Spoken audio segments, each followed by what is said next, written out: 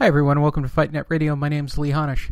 Bonus episode. So what I did is I took the final 30 minutes off of this week's show and I put it on by itself because I don't really know how people listen to this show. I actually appreciate all of you listeners. I love working with Andrew each and every week. But I thought, since the final 30 minutes of the show last week, which were about Oscar's blog, were so phenomenally entertaining to me and Andrew both, I thought that I would take those off, make a separate show out of them, give you guys a separate bonus show during the week. So if you've heard it once, hey, enjoy it again. It's me and Andrew talking about the stupid blog that Oscar wrote. If you don't listen to the show regularly and this title inspired you to listen, fantastic. Become a listener. Go to fightnetradio.com. Sign up. Get it on iHeartRadio, iTunes. Doesn't really matter. We have multiple venues. Fightnetradio.com will take you to our iHeartRadio page. So enjoy. This is Andrew-lapachet and me, lee-honish, talking about Oscar-de-la-Hoya's amazing blogging abilities. Welcome to humanity. This is our one. Whatever it takes, we got to say whatever it takes is what it took. This is Brock Lesnar, and you're listening to Fight Net Radio. Hi, this is Manny Pacquiao. I'll fight anybody on fightnetradio.com. But it's a fact. You know what I mean? How dare them even challenge me, these fighters? You know what I mean? You know what I mean? With their primitive boxing skills. You know what I mean? They're as good as dead. Real. I'm about to read what either Oscar wrote or somebody on, maybe Bernard helped them. Maybe they got drunk and high together and they just sat there. That's not Bernard. Right? So they're just sitting there and they're just getting fucking hammered, right? They're sitting, they're after they saw this thing happen and they're sitting there and they're in Vegas. They're getting fucked up. And Oscar goes, hey, I think I should write a blog. And Bernard looks at him and he goes, I think that's a bad idea. And Oscar goes, no, it's a good idea. And he spends the next 3 days of drinking and drugging and hookering. Notice how I threw in the hookering on that. I'm adding hookering. Because with Oscar, it just goes together with tequila and cocaine, allegedly. To write his opus to my fellow #boxing fans, I write in the hopes that together we can protect the sport of boxing. ... from me is what it should say. But all right, I write in the hopes that together we can protect the sport of boxing. I feel like I want almost you to read it just so I can add Oscar jokes at the end of each paragraph. With each passing day, it looks more and more likely that the circus known as Floyd Mayweather versus Conor McGregor will be coming to a town in the near future. As undercard fights start to take form, athletic commissions give their blessings in exchange for millions of dollars, and fighters start counting even more cash. One group will eventually be left to make sure this farce doesn't occur. We, the fans, who are the lifeblood of our sport. Boxing is starting to dig out of the hole that is Floyd and Manny Pacquiao. Wow. Shoveled by waiting 7 years to put on a fight that ended up being as dull as it was anticlimactic. Pause there. Pause. All right. I'll just say, then I'll wait. I want to hear your take on the first half, but I'm going to say he wasn't lying there. I would agree that the fight took 7 years longer than it did, but we all wanted the circus. No doubt. Here's what I would say about boxing fans. I don't think the fans that go to a fight care as much about the fight as they do care about how much of a fucking circus it's going to be. And we were there. And trust me when I say this, it was a fantastic fuck cluster of a circus. It was, but that's not what drives the sport. No, it doesn't. But it does drive. Look, it drives Vegas for. It drives Vegas. Money. Yeah. Yes. Vegas wants that crowd in the MGM. They want people fighting for seats like we were in the sports book. We were fighting for closed circuit venue seating. Yeah, that's sold crazy out to me. But that was sold out. And trust me, that's what they want, right? I totally hear that, but what Oscar's talking about a bigger picture. The bigger picture is yes, and I think Oscar's part of the problem. And my whole ... to this first half of this letter would be this. Then why didn't you make Triple G versus Canelo right out of the gate, you fuck.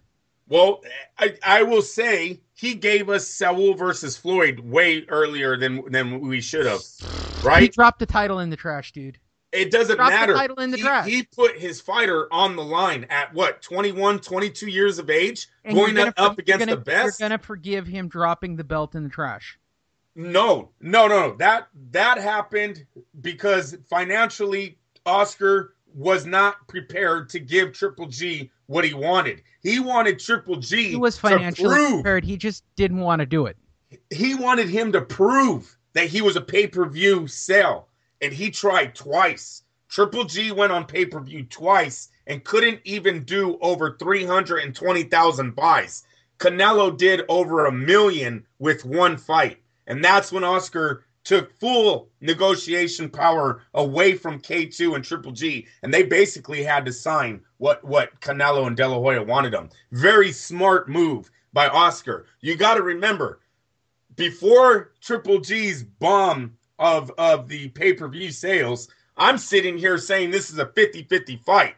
Bad negotiating on Andrew's part. De La Hoya knew it wasn't a 50-50 part, told the kid to prove himself. When they tried, he bombed. Now Canelo's the man in the driver's seat. It's a very smart move. But he really fucks himself over with the next paragraph. Go ahead.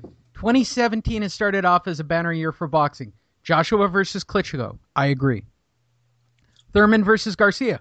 We both agree. Yeah. Golovkin versus Jacobs. We both agree. Yeah. Canelo versus Chavez. Fuck you, Oscar-de-la-Hoya.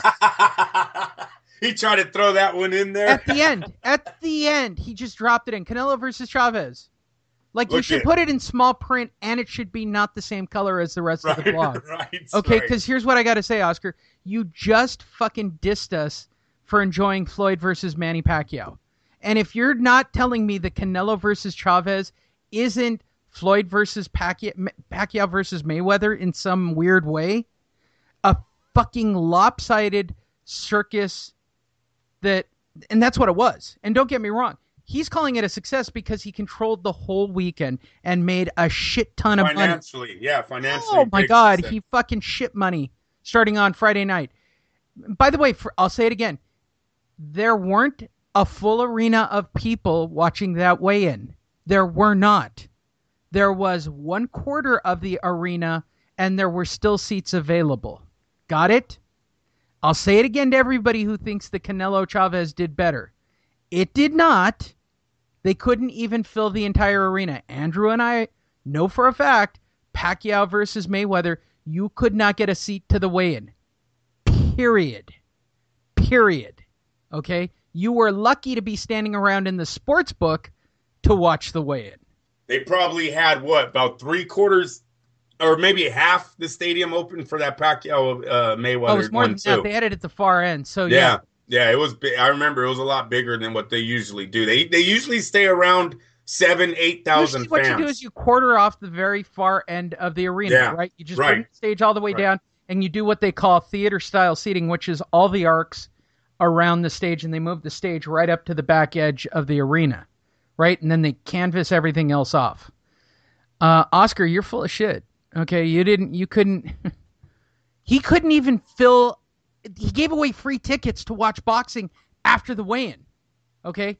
Offered it to people. If you were in the arena, you could stay there and watch boxing. You could, for free. Okay, just hang around.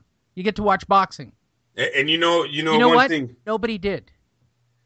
You know one thing HBO never released, or at least I haven't seen it, and I'm pretty good at following the news. Has they released any numbers on who watched the replay of that fight?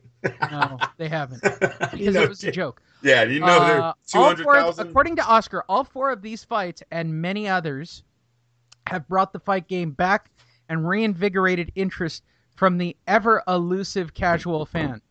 Let me go ahead, Lee. I can't even get out of this. This paragraph is, fuck, he's such a fucking liar. But if you thought Mayweather-Pacquiao was a black eye for our sport, I did not. No, I did not. A matchup between 2 of the best pound-for-pound fighters that simply didn't deliver. Just wait until the best boxer of a generation dismantles someone who has never boxed competitively at any level, amateur or professionally. our Lee. sport might not ever recover. The only way that Pacquiao Mayweather, you want to know what it didn't deliver? The Pacquiao fans. Yeah, the Pacquiao fans are the only ones who got Prediction. fucked. Yeah, right. Exactly. That's it. Everyone that knew Mayweather was going to win that and fight. the fake injury that had to happen. Everyone that has been calling Floyd Mayweather the favorite, it was a mismatch. Remember, 7 years before it happens, Las Vegas had Floyd at 3.5-1 favorite. This is Manny at his prime. He was still a 3.5-1, and all of his This is a guy who dropped weight to get paid. all of his He's such a dick. that He situation. is such a too. hypocritical dick for writing this. I don't even know where to begin because Oscar did this. He did it. He gained weight to fight Bernard.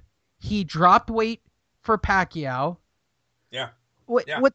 Oscar, And what are you Lee, fucking talking about? in the Pacquiao fight, we know that there are rumors that they knew he was on the IV the night before. He couldn't eat. Now, Yeah. I will make the argument that if he had gone, if Oscar had made the argument of at least Pacquiao Mayweather, they were both boxers, so we expected a better outcome, I could live with that. I could live with that for Canelo Chavez. Hey, they're both fighters, and we thought that, it would be a competitive fight. We thought that as fight fans. We gave everybody a fair chance.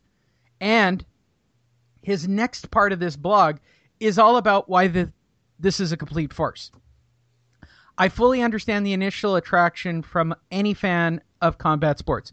McGregor is almost certainly the best pound-for-pound MMA fighter. Floyd is Floyd, the most dominant boxer of his time. I might even say of all time. Okay? Give him a little more credit. He deserves it.